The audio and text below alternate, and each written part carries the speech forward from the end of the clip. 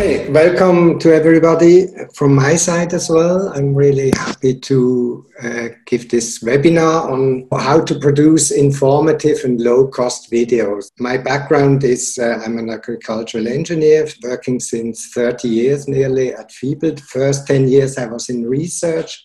Then I moved for another 10 years into communication, and since about 10 years, Matthias mentioned it, I'm producing videos more and more, also at international level.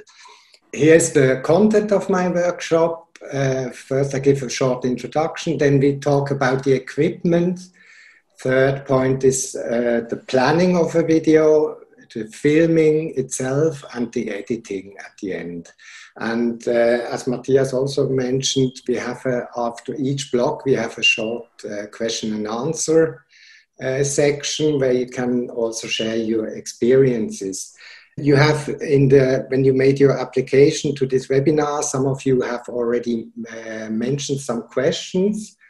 If I try to answer them in my presentation, if not, then please add them to your chat again.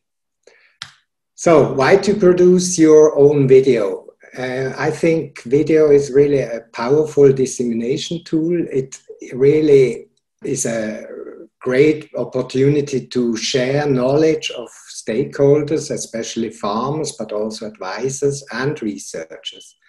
And you can, for instance, if you do a demo activity or a field day in your organization, then you can increase the reach out of these days. You do a lot of preparation work when planning these events, and you have perhaps 50 or 100 or 200 people attending. And if you do a video on specific topics of these field days, then you can reach out up to 1,000 or 10,000 or even 100,000 visitors on YouTube. And last but not least, the equipment nowadays is really good, simple, and not so expensive anymore. Here I have listed different options of video applications in agriculture. First of all, and very popular, are machine demonstrations, or you show practice innovation. You can also do tutorials in a field or in a greenhouse, like here in the examples. You can do tutorials in a studio, in brackets, or you can cover events. You can promote research projects. You can do teaser of publications, for instance, or promotional videos. You only can do enrich online texts, for instance, on your websites, or you can do, as we do now, webinars. And last but not least, animated PowerPoints. That's another option which I will show you at the end, which is more simple than doing a video. Each video consists of 3 steps, and this is really important. So first step is the planning, which includes also the equipment. You have to decide what equipment to buy if you don't have yet. Then second is the production itself, the filming, and the last step is editing and dissemination. And I think really that each of these steps are equally important to produce successful videos. So first, I would like to talk about the equipment, what to choose for your videos. First of all is your smartphone, of course. It's cheap, it's always at hand. The picture quality of the new generation is excellent, and it's easy to operate. But there are some shortcomings. You need really an external microphone because you might say, yes, but my smartphone has really excellent audio quality, so I don't need it. But as soon as you go outside, filming outside, and there is a bit of wind, then you have this terrible wind noises. And what I also find a disadvantage of smartphones is that you have difficulties to control the image in bright sunlight. And of course, you have no zoom. For new smartphones like iPhone 11, there you have some functions, but usually you don't have zoom. The next option would be just normal video cams, like this one here. I think they are excellent because you have zoom option, and you have, for instance, like on a model like this, you have this viewfinder which helps you to film also in bright sunlight. And the handling of a video camera is much easier than with a smartphone, I think. And last option is to use your photo camera, like the one here. This is also a good option because picture quality is sometimes even better than in normal cameras. You have this so-called cinematic look with some of these cameras, but I find the handling needs exercise. It's not so easy to take steady pictures. And again, the picture control here, the monitor, the display is much smaller, so you might have an additional monitor to this. And also here with this cage, it's called, you have an option of a handle, and then it becomes really a good camera, I think. Next important step is external microphone. I already told you with the smartphone, but also with every other camera, with built-in microphones, they're not enough. And especially because we want to make very informative videos of good quality, a good sound is essential. Why is it so important? With these external microphones, you can plug in a so-called dead cat, something like that, or for other microphones you have this, it's also a dead cat, and this prevents you from wind. The most cheapest lavalier microphone, this one here, you can clip it on the person you're interviewing here, comes from about 20 euros, so it's not really a big investment. The next type of a microphone would be the so-called shotgun microphones. You can use them either with your smartphone or with your camera. It goes with both. Important, it's not only with this shotgun microphone. If you use it with your smartphone, you have to take the plug-in which has 3 rings here. And if you use it with your camera, then you have to use it with a plug-in with 2 rings. So there are 2 different plugins. But usually these microphones come with both. You can choose. And then the best option, in my opinion, is to use a wireless microphone. Here, for example, we have this wireless Rode Go, which costs about 160 euro.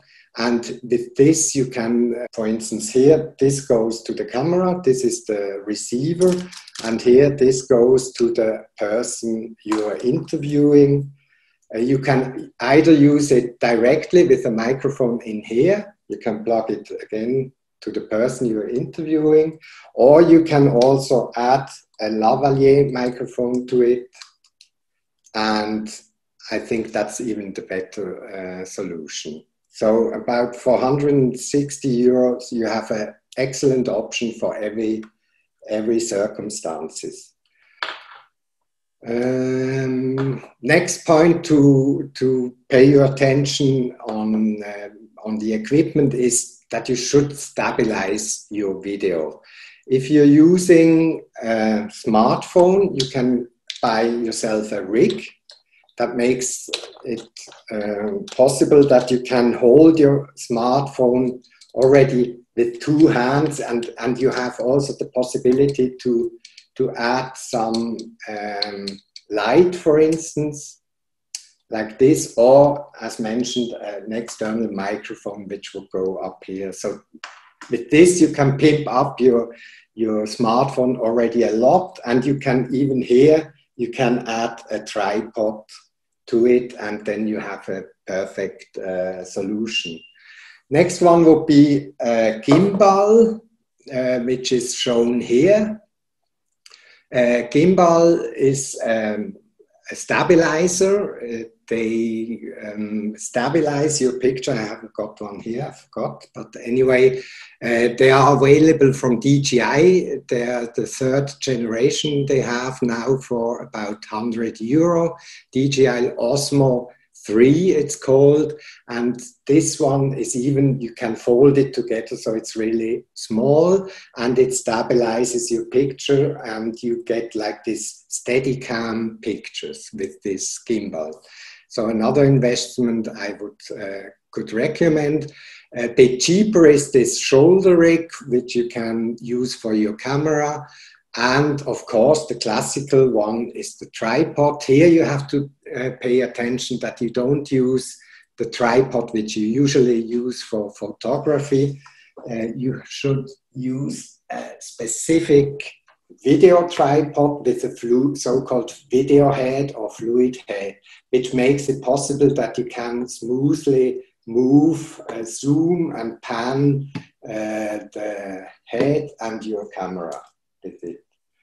So that's for the stabilization of the picture. And then I have here some nice to have equipment.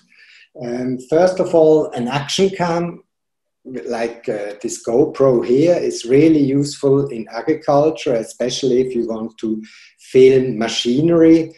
You can add a magnetic device here. You can just stick it on the machinery in the back and take your pictures.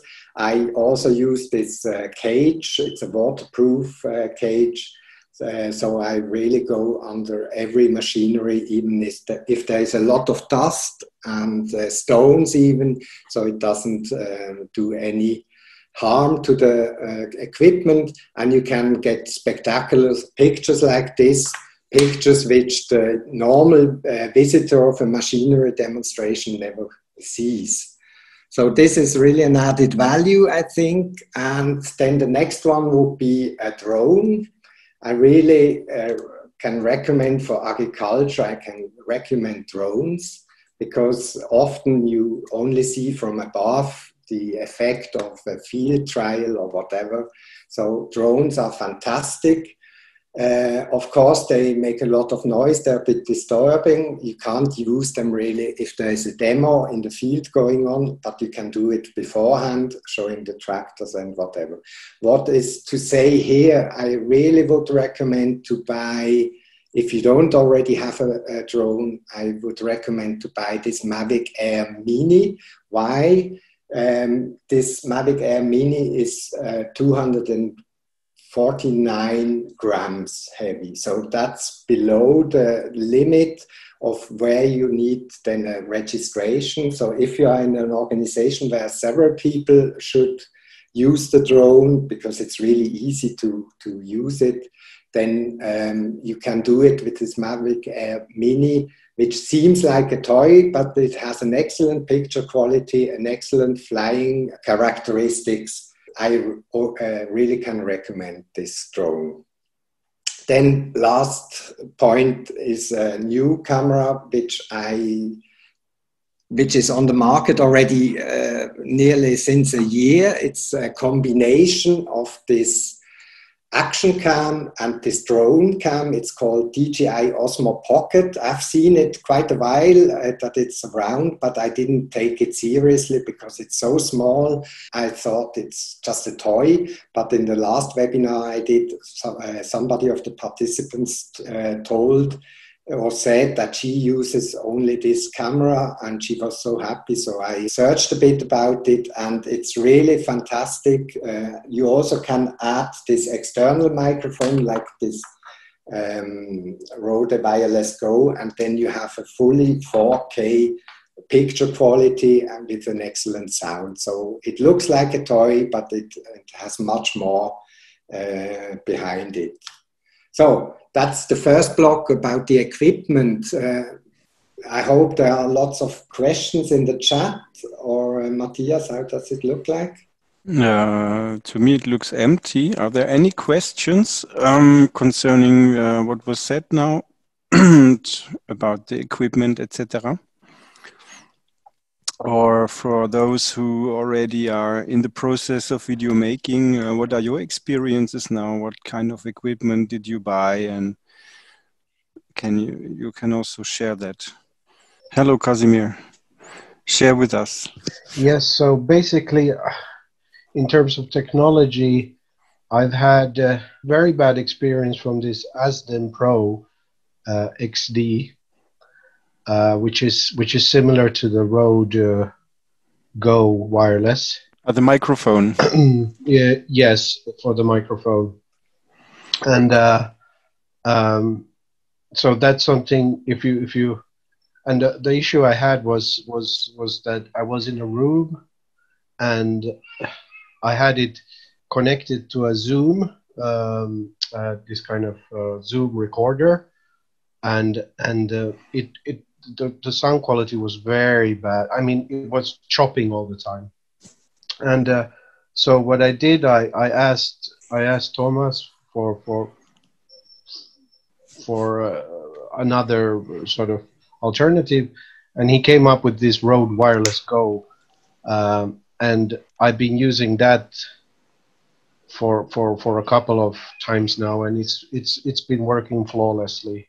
Mm-hmm. So there's really one should be careful to not buy stuff that is of lesser quality, because in the end, you might end up with really bad quality, or I mean, the audio track might be really choppy. Okay, thank you. So there are some remarks now in the chat. Please have a look. And for the questions, there is a question from Sheila. Yes, I'm here. Your question. Oh, my question was just out of curiosity. How much could a DJI Cosmo Pocket cost? DJI Cosmo costs 280 euros. Okay. But you have to buy, or you can buy different accessories. For instance, if you already have if you want to use it as an action cam, like this GoPro, then you have also to buy a underwater cage, which costs another 50 euros. Or if you want to use this external microphone, then you have to buy an adapter, which costs another 50 euros. So in the end, it sums up to about 500 if you want to use all these gadgets. But the basic price is 280, and it's 4K, as I mentioned, I think. And you have to Google a bit. People are really excited, and the picture quality. I mean, I know the picture quality. It's the same camera like in here, like in the drone, and the drone just makes fantastic pictures. Thank you. Okay, thank you. So it seems there are no more questions. Then I would say we move on to the next chapter. Okay. So I come to the chapter planning, and this is really important. Beforehand, I think you have to structure your video. So you have to, that's usually how I do my videos. It's not, you don't have to do it that way. I just want to show you an example of a structure. So I start with an intro. I think it's very important on YouTube that in the first seconds, people know why they should stay and watch your video. So you have to tell the viewer the relevance of your topic, and you have to give an outlook to what they will learn if they watch your video.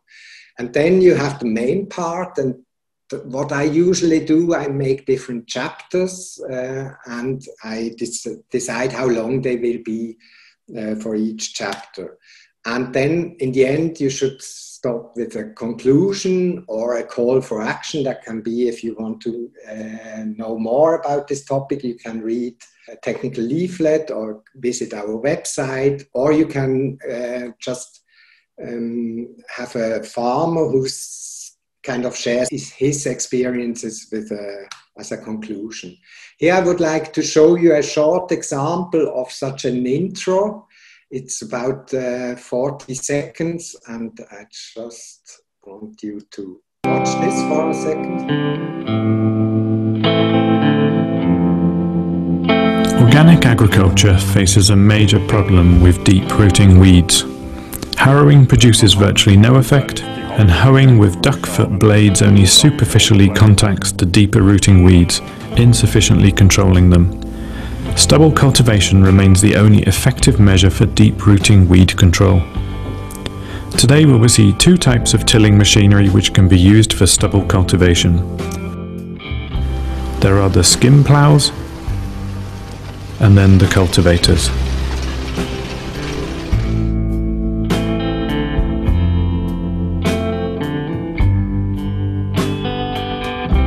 The main difference provided by... So now you have seen in about 30 seconds, the intro says what's the problem and what you're going to see in this video. And then comes the title and the logos and who participates and so on.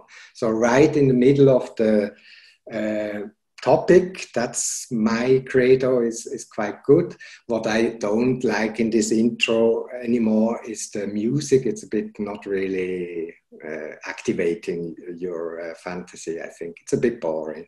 But otherwise, I think the intro fulfills its purposes. So, and then we are still in the planning section. To understand, it's really important that you understand this concept of A roll and B roll. I know for those of you who have done already videos, it's probably a bit simple, but for those who don't have much experience, it's quite essential. So you have your person you're interviewing, for instance, or who makes the comments on the topic.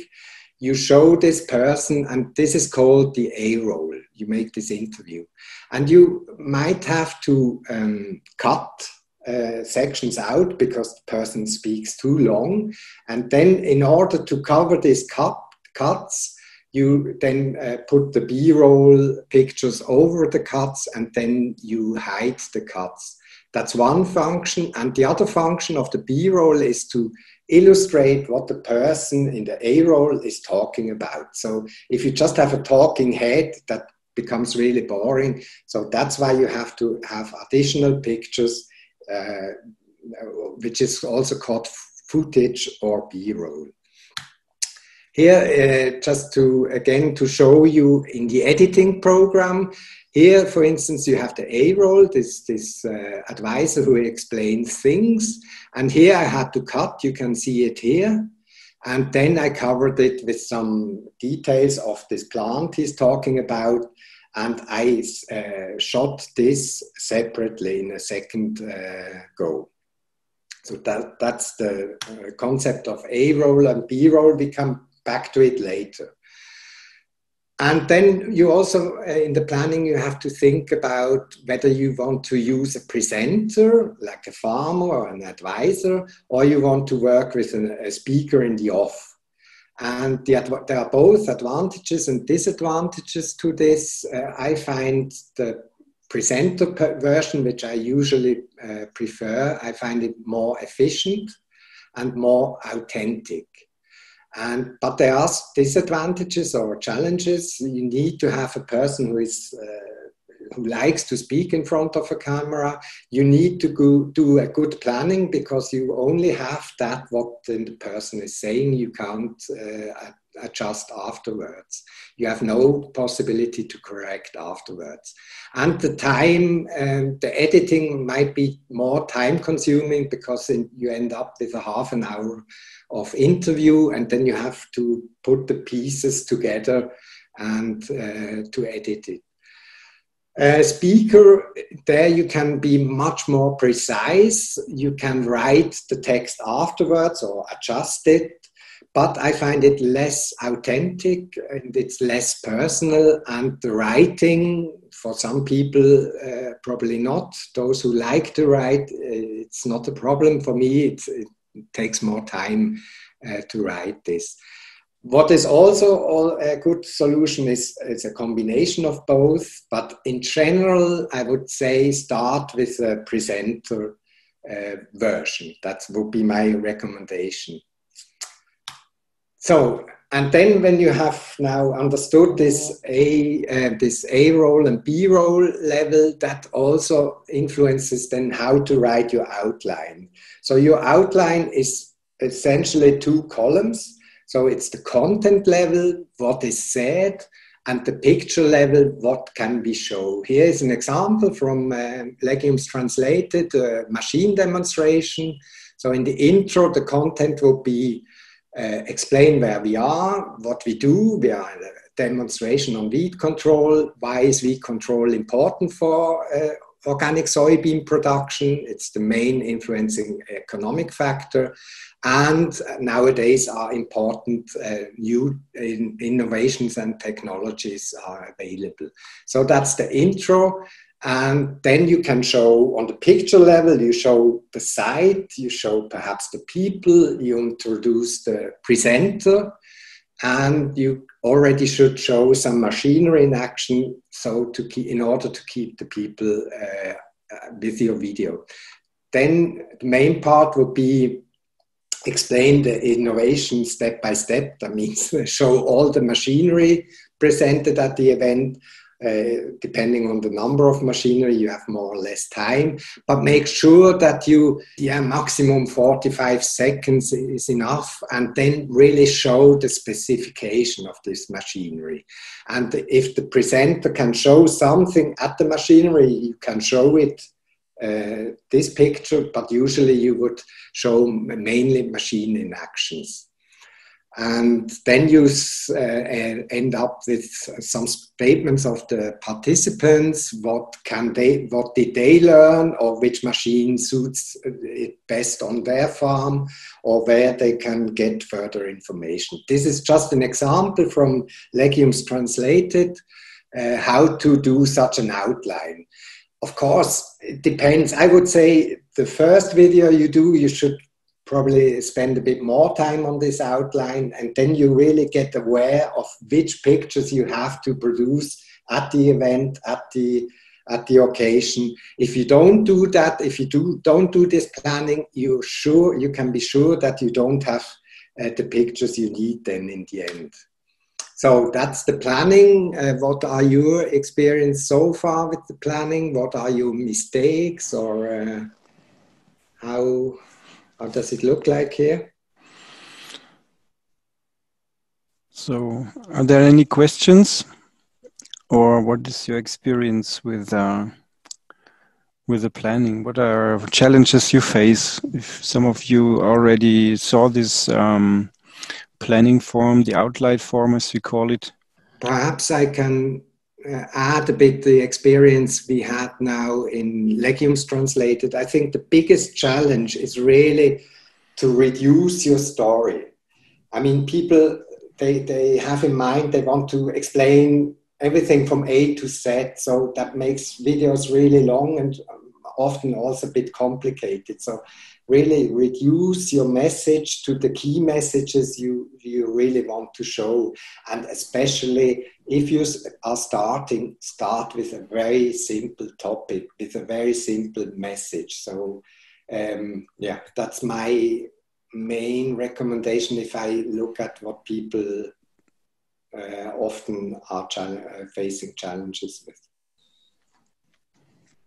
Thomas, what happens if, I'll give you an example, a concrete example. I've just learned that there's a farmer not far from here he has developed a high welfare pig production system, and he is using also his own locally grown grain legumes. Now, I don't know him, but I intend to telephone him and go and meet him. And what happens when you don't know? You cannot plan what you're going to see and what you will record. Because I will go there along. If I visit him, I will visit with a camera. I will say to him beforehand, "Listen, I'll have a camera with me. Maybe we'll do a bit of videoing." Yeah, yeah. But I don't know what I'm going to see. Yeah, very important. Thank you very much for this remark, Donald. That's indeed, it's often the case that you don't know actually what you're going to meet on the place. What I do is, first of all, on the telephone, I do some search on the telephone beforehand with the actors. I ask them how does it look like and so on. We discuss a bit, and then you get already a bit the essence of out of it. And then of course I search on Google this farm. I'm sure they have a website. So I try to search a bit, but it's really important, even though I really emphasize that you should do as much planning as you can beforehand. Stay flexible when you are on the spot. You have to stay flexible, and you can be more flexible if you have done your planning well enough beforehand. I think also one important part is just to make to produce an abundance of video material. Yeah, that you can cut together and make a selection of later on, but less more is more in this case. And I would add stills, good quality still photographs. Also possible, yeah.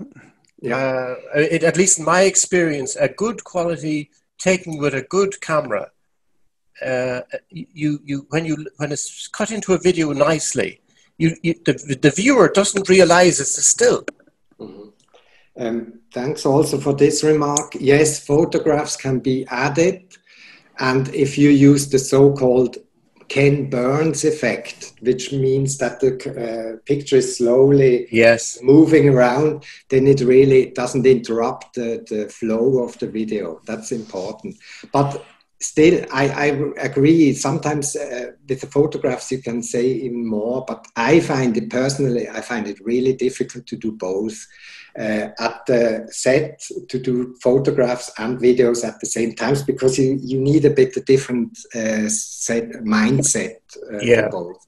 But yes, it's important. I come what Matthias just said, get enough footage. I come to that when we are talking about shooting, and yes, that's the case now. If there are no more questions, there is so if you have a look in the chat, can you specify your question, please? Sorry. Hello, everyone. Hello. I need to make a video for promotion of organic production of beans. And in this situation, I would like to know, or at least tips, how to attract farmers to get involved in bean production. And the idea is to introduce the beans, these Borlotti beans, and then in a short, let's say 1 minute, to give like advices for production of beans, something like this is like now a brainstorming point.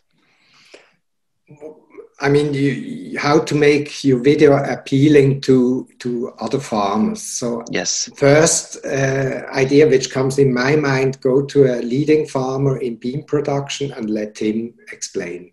That would be farmer to farmer learning is always the best, and that would be my recommendation. If not, then perhaps you have an advisor who can explain it well. I think it really depends on the person who is kind of presenting the thing. It needs to be somebody with charismatic person. They have to show their enthusiasm, why they're growing the beans. And it's probably more important to show the enthusiasm than all the technical details. For technical details, you can really say, if you want to know more, please check our website. There you find technical leaflets. Print is much more ideal for these technical things. And video is much better in kind of create enthusiasm. So that would be my first recommendation.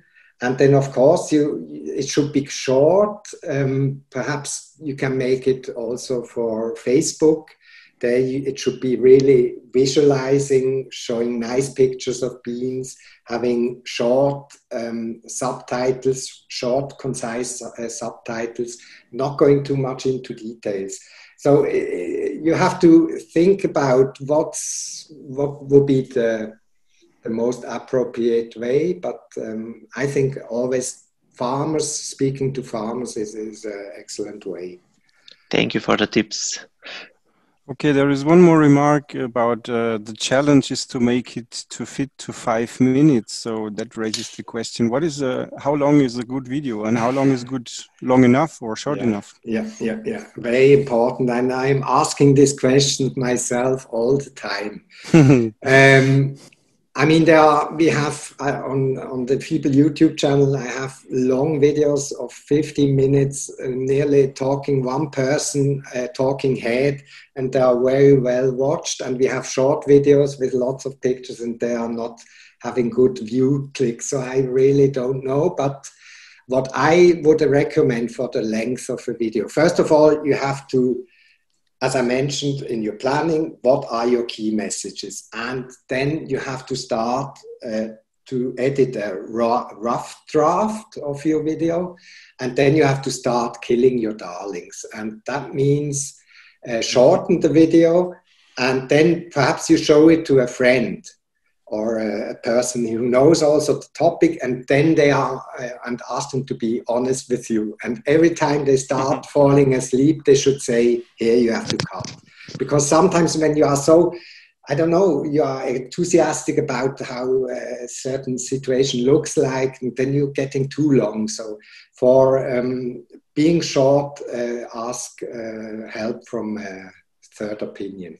That's one question. And yeah, and if you really have so much to say, then consider to make 2 videos out of it. Make part 1, part 2. Mm. But I mean, you can be made a video with a colleague of mine about soil spade diagnosis. And it's 50 minutes long, and people just like it because he is a good entertainer. If you have somebody who's really a good entertainer, then you can go long. If you have people who are a bit more less comfortable in front of the camera, you're not doing them a favor if you let them speak too long. Mm-hmm. But it's an important question. Okay, and also depending on the channels you want to publish the video, the length must be adapted. Yes. So, like as you mentioned, Twitter or Facebook. Yeah, for Twitter, whatever. The maximum length is 2 minutes and 20. And I think really for Twitter, for Facebook, you have to be more entertaining. On YouTube is the second largest search engine after Google, and there people are much more searching for information. So if you want to explain a machine, then rather put it on YouTube. And I really find Facebook and Twitter for videos, of course, you get a lot of views, but I find it less satisfying. And what I observe in YouTube, you even get after years after you uploaded your video, you still get new viewers because exactly as I mentioned, they search for a certain topic and then they come to your video and then they use it. So Twitter and Facebook and Instagram, I guess I'm not an Instagrammer, they are much more for short-term effects. Okay. Or to, if you have a video on YouTube, then announce it on Twitter. That's, of course, another possibility. To make a link and make a short introduction to the video on Twitter or on Facebook. Okay, thank you. Okay. Next chapter, I think. Yeah, we have to, now it's spilling time. So producing the filming. So that would be first, you produce your A-roll. That means the interview. So here are some tips for the interview. The interviewed person you can make them sitting or standing. I prefer usually them standing. If it's a longer interview, they also can sit, or if the person is moving along a lot, then I let them sit or lean towards the tractor. And then I put always my camera in auto mode, and I use a tripod. So I really can focus on the interviewed person and what she's talking to me. So I really don't have to hustle about technique. If you have the chance to have a separate camera person with you, then of course you can do nice shootings and move around and so on. But usually you will be on your own, and then you have to really rely on automatic mode.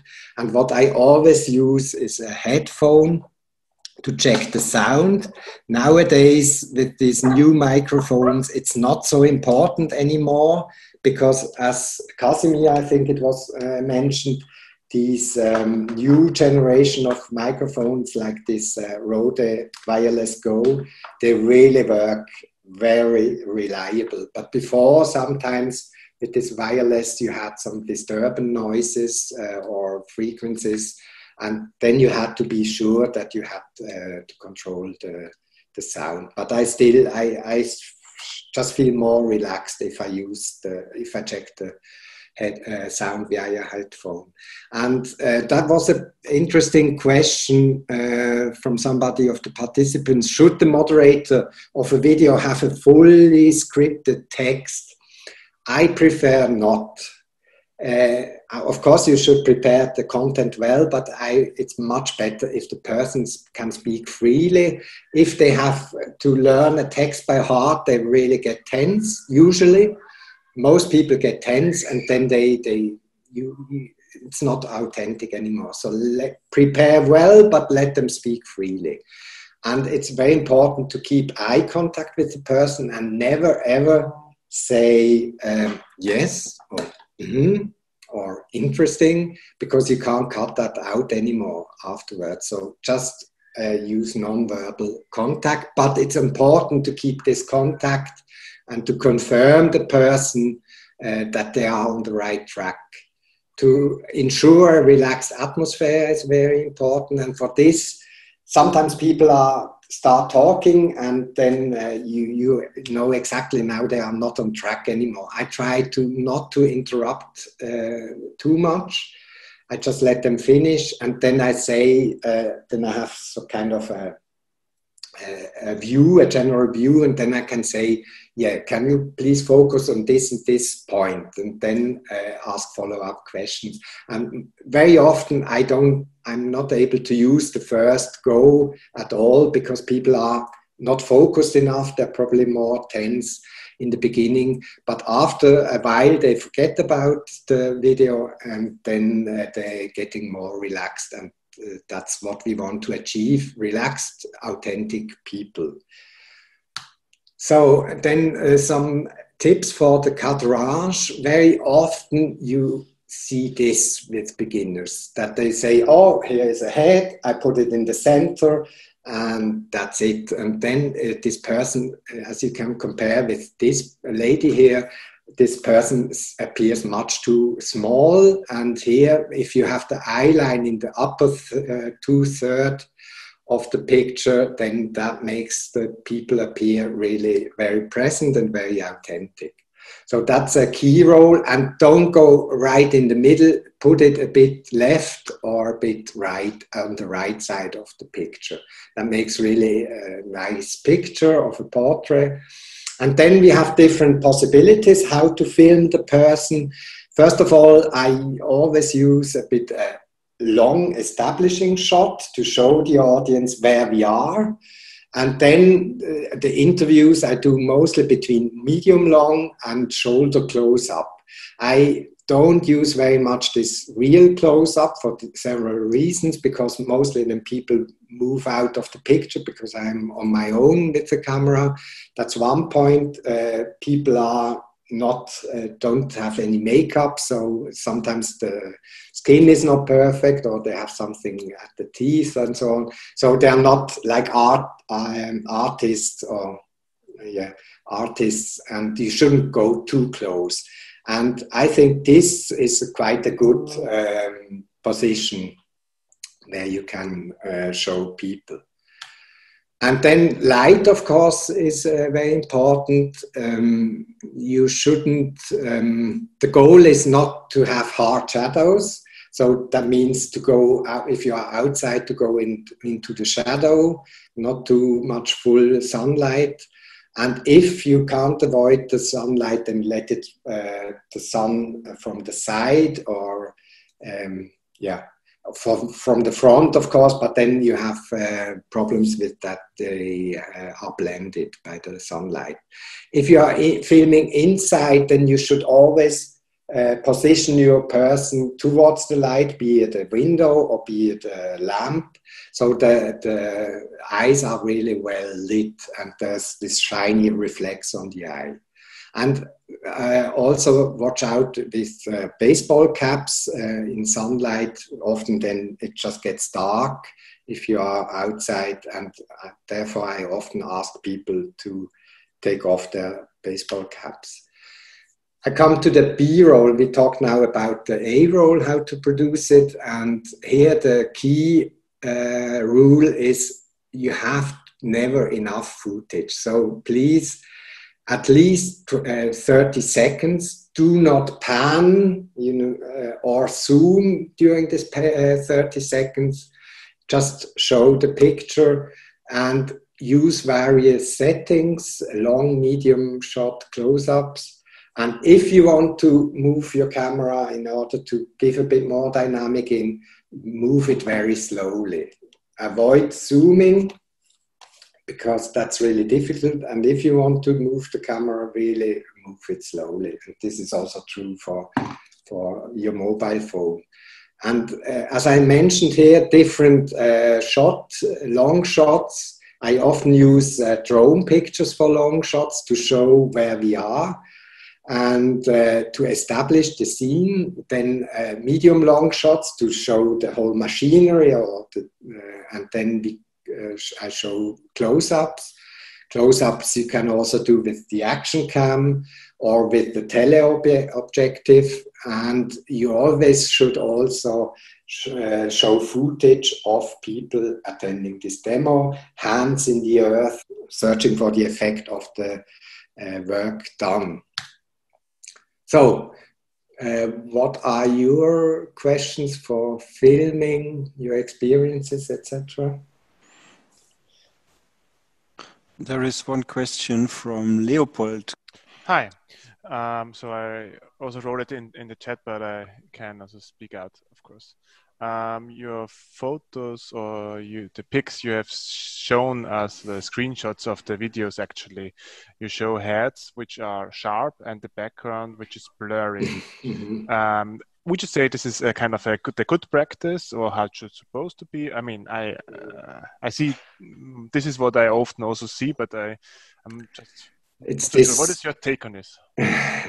This is the so-called cinematic look, and you can get it with cameras like this one. That's why what I think is a really big advantage of these cameras, or with if you have a camera with a big tele, then you go quite far ahead, away from the person you're interviewing, and then you get this blurred background. I personally like it a lot, but it's a bit difficult to get it with a small camera like this, or even with a smartphone. I think it's rather impossible, except for the new iPhone 11. I think there you have a teleobjective in it, and then you can get this effect as well. This one has a zoom, and if you go into the tele, then you can do this cinematic look. But it's the shutter. Wie sagt man, Tiefenschärfe? Yes, Tiefenschärfe. The depth of field, it's called in English. Yeah, okay. But,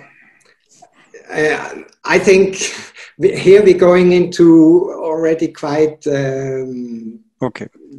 details. If you are interested more, then you have to have the equipment. With smartphones, it's usually not possible. Okay, thanks, Leo, for this question. If there are no questions, then probably somebody asks in the application legal questions, copyright, consent. That's an important part, especially in European projects. There usually you should use this consent form before filming. To be honest, I don't do that. What I do, because if you are at the farm demo event and you go with your forms of the European projects and ask them to sign first and then film, I think most people will get a bit disturbed or a bit not so willing to work with you or to give you the interview. So what I do is just go to them, telling them I'm doing a video for this and this project.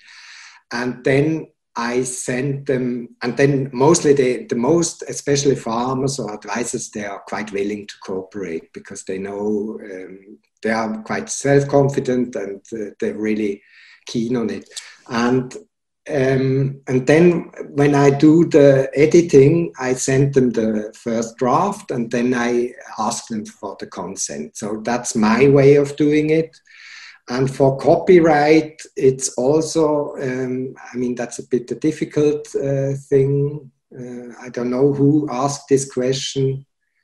Perhaps you can specify. If not, I will say a few things about music, use of music and copyright afterwards in a few minutes.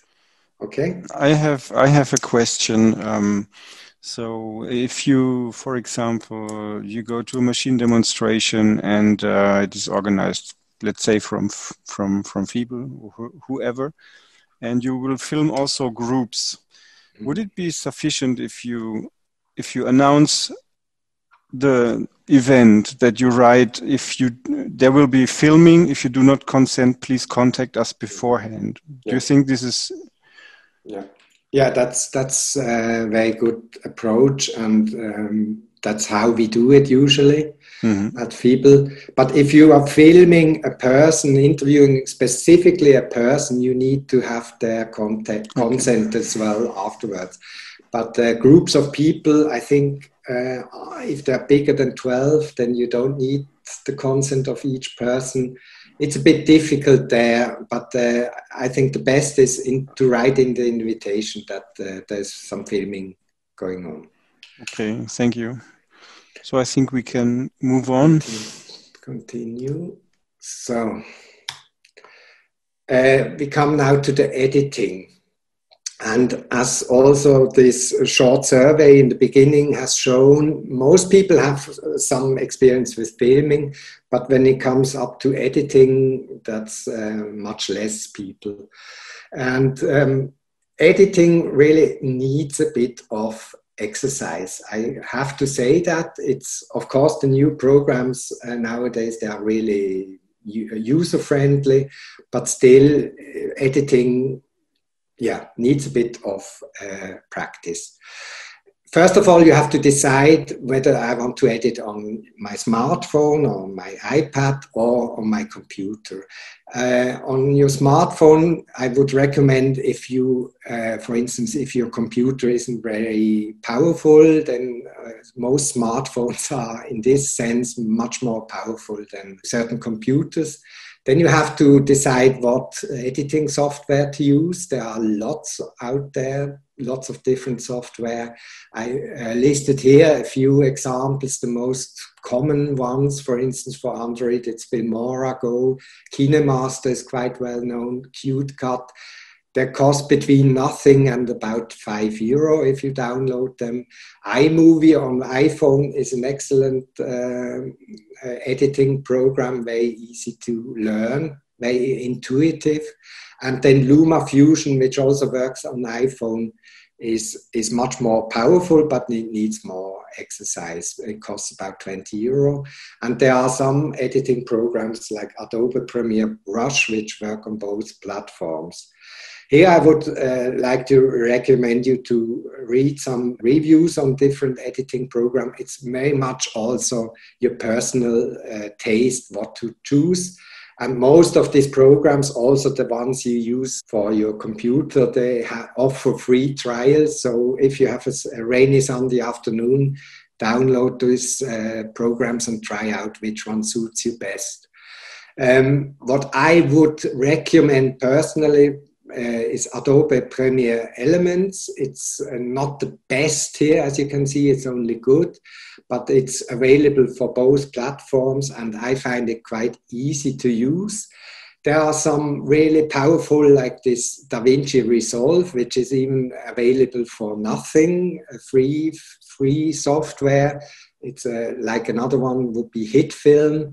And the problem with these, they are really good programs, but they are too complex for beginners. So I really would recommend you to start with a simple program like Adobe Premiere Elements and first test different ones, like also this Cyberlink Power Director is quite popular with a free trial version. And then here are some tips for editing. As I mentioned, first you have to decide whether you want to edit on your smartphone or your computer. Personally, I get mad if I do it on my smartphone because all this with your fingers you have to do it. But people who are more exercised on using their smartphone, they can do excellent editing work on their smartphone. Personally, I prefer my computer. And then what I do is first to edit the A-roll. That means the voice track. So I kind of cut out what is not necessary.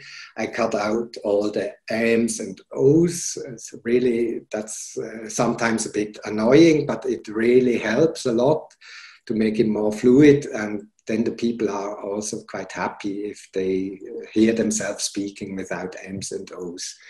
And then once you finish that, then you place your B-roll pictures over the audio track, and then you can add titles and breaks, and please do use any effects like transitions and so on very sparingly. You really can tell if somebody uses all these fancy effects that he is new to the business, and that's you should avoid. And then add the music. So where to get the music from? I come back to the music afterwards. So we already discussed about this ideal length of the video, which really doesn't exist, as short as possible, as long as necessary. And yeah, for me, 2-3 minutes is ideal. Show it to a friend and kill your darlings. And when you're planning your video, you have to be aware that 1 minute of video is about 100 words. So it's not much. And this goes to what I said before. Details are better shown in a technical leaflet or in a brochure. And in videos, you should show more emotions and enthusiasm. Here is where you can get your license-free music from. This is the audio library in YouTube, which is free of charge. If you have a YouTube account, you can download these music pieces. Or if you want to be a bit more exclusive, then you can go to other music providers like Audio Jungle, which provide music from $20 onwards. So editing, questions, answers, experiences. So is there anybody with a question or a remark? So those people who are editing, what do they use and how are your experiences? Which programs? No? There is one using Power Director. Power Director, okay. Filmora, yes. I think they are all a bit equal. They cost about the same price. It's below €100. And they are quite simple, and I think to start with, they're fully enough. Chigusa is using DaVinci Resolve. Yes, that's this rather professional one. It's free costs, and yeah, if you are, I mean, it's different types of people. I don't like to go into programs too much. Other people are, if you are, for instance, used from Photoshop, Adobe, and you are really familiar with it, you will be much more comfortable with these kind of programs. because you get a lot of value out of it. But I personally prefer it very simple. Okay, so let's continue then if there are no more inputs. Okay, now perhaps you have had the idea of, oh, this is all a bit complicated. How should we proceed? There's one really easy way of also making animated videos is through PowerPoint. This would be here. Here you have the classical PowerPoint. If you have, for instance, a set of photographs and a project or a topic, then you can put this together. It's 5, 6, 7, 8 slides. What is here important, you really have to reduce your message again to 1 or 2 sentences and to select a picture which supports these sentences. And then you can add transitions into PowerPoint and then export it instead of a PowerPoint, you can export it as a MOV file, and then you have your video which you also can upload to YouTube or whatever. So this would be, I think, especially in European projects where you don't have much picture clips available, that would be a great opportunity. Also, if you have results and graphs to show it in this way. I just want to show you this short example of, I think, 1 minute.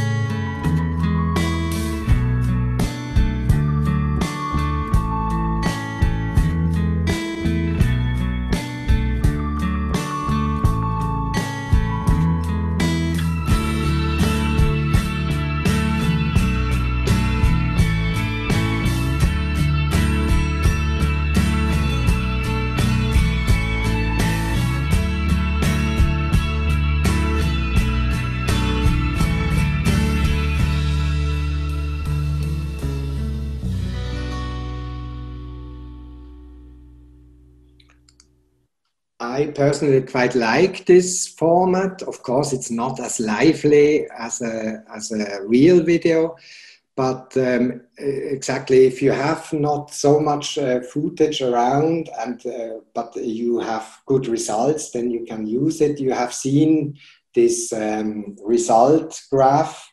You have if you want to show that in a video or in a movie, you have to really make a very, very simple graph, because you can only grasp about two different variants or something like that. And what is the most work here in this format is really to reduce your story to some key sentences. That needs a bit of time, but it's fun really to get out the key messages of a long story, I find. I come to the summary and recommendations. Really start with a simple topic which is suitable for visualization. It shouldn't be something abstract. It's really the most easiest thing is machinery, where you really can show something in action. And then prepare this outline and define your key messages.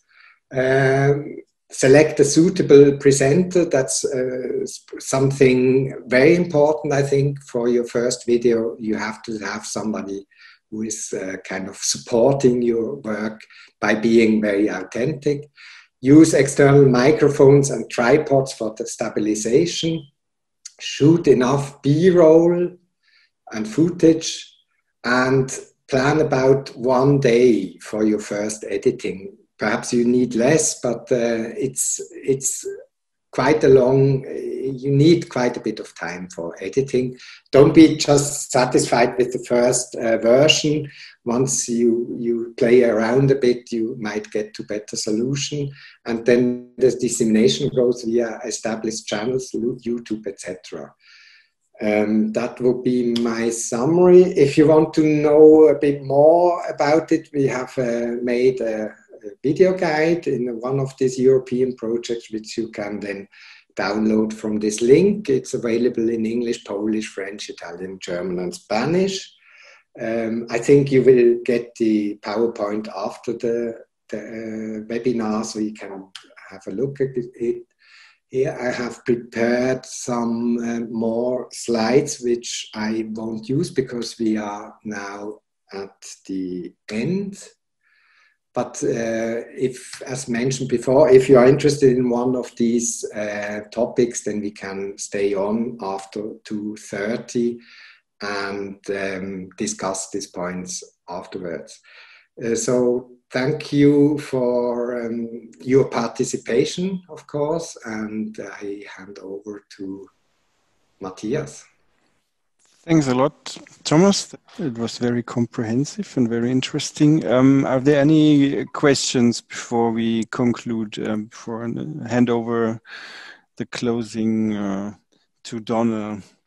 As we already said, we can stay, for those of you who are interested in the other slides and would like to discuss a bit, we can stay a bit longer after 3:30. So just for the last section, the last chapter, are there any specific questions? It seems not to be the case. So then we're coming to the end of the session. Yeah, I hope you enjoyed the webinar, and you could get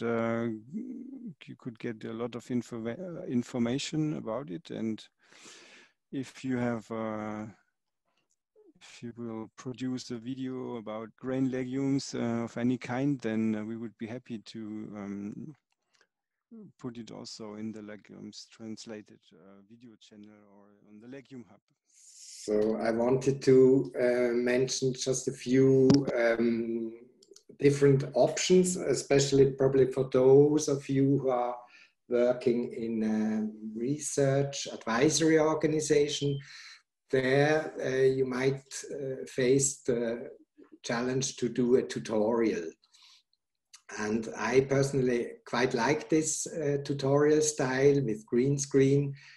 Donald doesn't like it too much. It's too much of school television, he once said. But that's a matter of taste, of course. And this green screen technique is really simple to use. You see here the picture. Can I come in, Thomas? It Yes. wasn't actually the green screen that I objected to. It was the combination of the person moving on the green screen and some other image moving behind them. Okay. It was. It reminded me of a school television, BBC school television program. So green screen is fine. It's just that when you have too much. Okay, thank you, Donald, for this clarification. And the big advantage of this green screen technique is that you can add in the back of this person, you can add pictures, photographs, images, whatever, clips, and the person can explain it separately. Here on the picture you see a lot of lamps, which I used here in the Fibel library. It's not necessary that you use these lamps. I bought them because I thought it's necessary. They are not expensive, by the way, but you can do it also just with a green screen and the normal light, and you get excellent quality out of it. And then the question is how, because people are not professional moderators, how to remember the text from these people. For these people. So you can, there are teleprompter apps for instance, iPads, or you can let them take notes from cards to remember the text, or you can also use a beamer and project the text on the beamer. So that's a really simple way to make quite professional looking tutorials. Okay, then another situation you might be confronted with is filming at conferences, at workshops, at project meetings, etc. Here the first question is, do I want to make an overview of the event, or do I pick out certain selected topics? For me, conferences are, as such, are quite boring to make an overview, to be honest. But there are all the speakers and people there, all the scientists or advisors or whatever. There are experts there, and you can pick out certain topics to interview them and to make videos on selected topics at conferences. And there, of course, you have the problem of the B-roll of footage. You can show the speakers, that's a bit boring, audiences, etc. But if you have, for instance, an expert on, I don't know, special insects or so, you can ask them to send you the picture, some photos, pictures, clips even, and then you can enrich your video with this person there.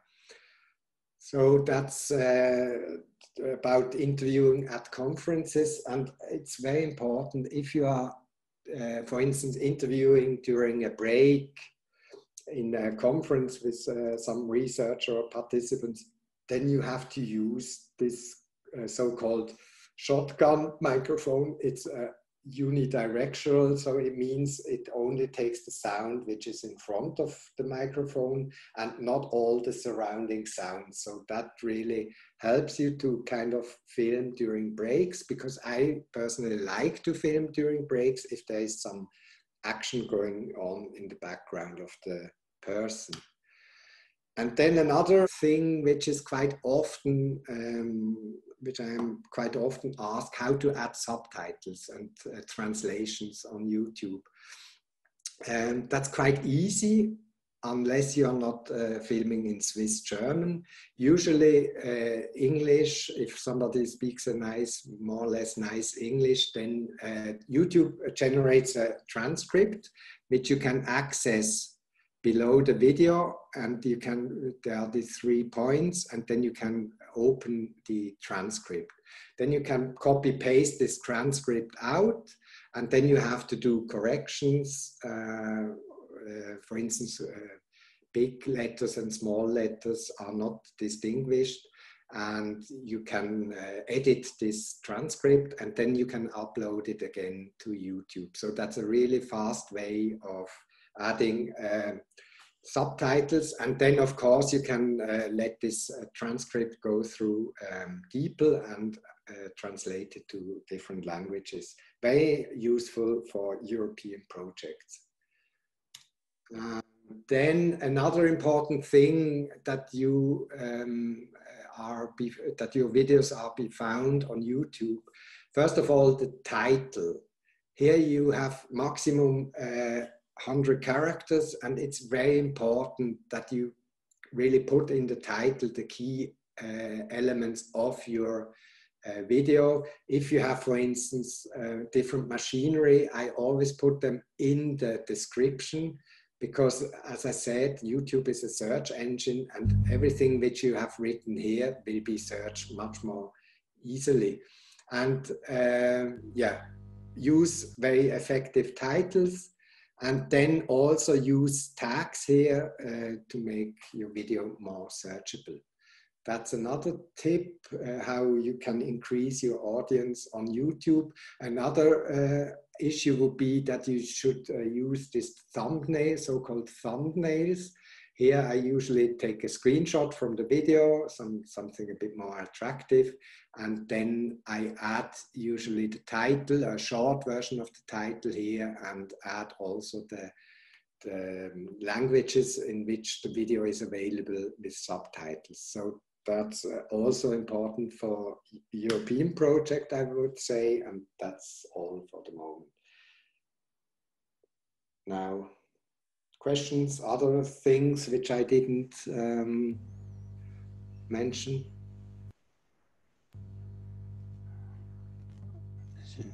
Are there any more questions? Okay. Okay, it doesn't seem so. So thank you very much, Thomas, and thank you everybody for joining. This is the end of the webinar. Okay. And good luck to everybody. And yeah, you need to be a bit patient. Perhaps the first video isn't the big success yet, but then stay on and keep. Yeah, you need to stay with it. Okay. So goodbye, everybody. Bye.